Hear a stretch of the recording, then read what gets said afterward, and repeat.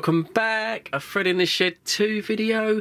Another kind of preview video. I hope you like these videos. I just like to show you what's coming up a few weeks in advance, because that's generally how I work these days.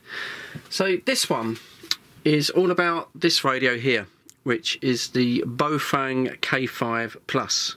It's a nice little radio that's been sent in from Banggood, a cheap radio, £23 plus delivery, would you believe? And it has a very nice colour screen, which is nice. I've programmed it in chirp, no problem. So I'm going to use it as a dark side radio, as you know. That's how I roll.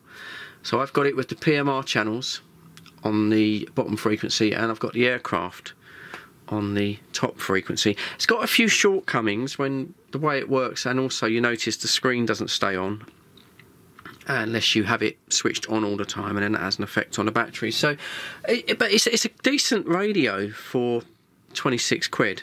You'll see all that in the full review. It'll be a long video, and I think that it's really a kind of reincarnation. It's an updated version of the famous UV5, or UV5R in this case. You can see the button layouts are exactly the same, but they've been a bit crafty because they've jumped on the Kwangshan cart, if you like, because they've copied some of the details, like the speaker grill is classic Kwangshan, and the tuning knob, that is exactly the same. So it's sort of a cross between the two designs. I mean, overall, it's a very nice little radio for £26 delivered. I mean, it's crazy, really.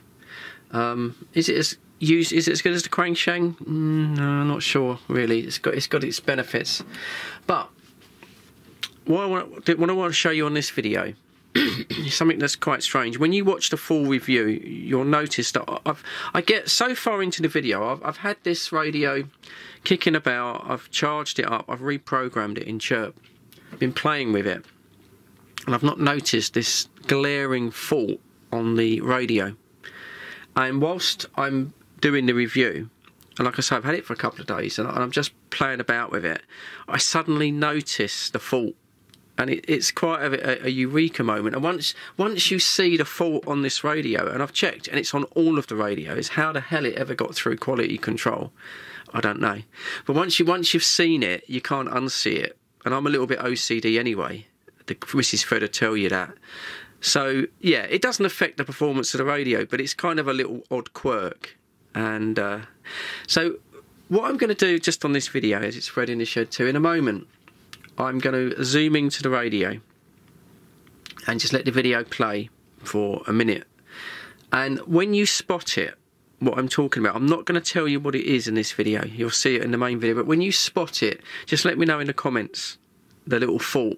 And I'll tell you now, once you've seen it, you cannot unsee it. It's one of those things. If you can't spot it, well, people will tell you in the comments anyway, but you'll hear it on the main review. So yeah, that's this is the little radio that's I'm playing with at the moment. I've got some shortwave stuff to go back to in a moment as well. So I hope you're all okay.